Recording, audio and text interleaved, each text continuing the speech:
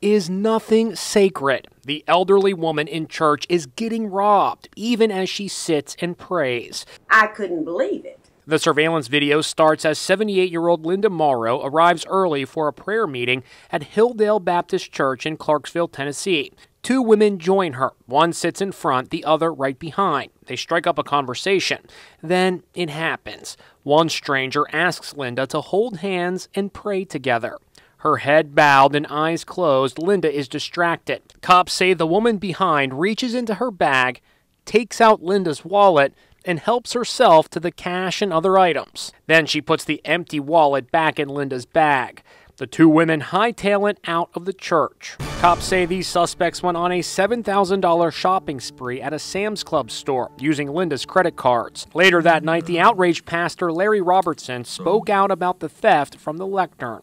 Keep your eye on your wallet even at church, I guess. I just never in a million years thought about anything like that happening. It's sickening. What happened is ridiculously evil.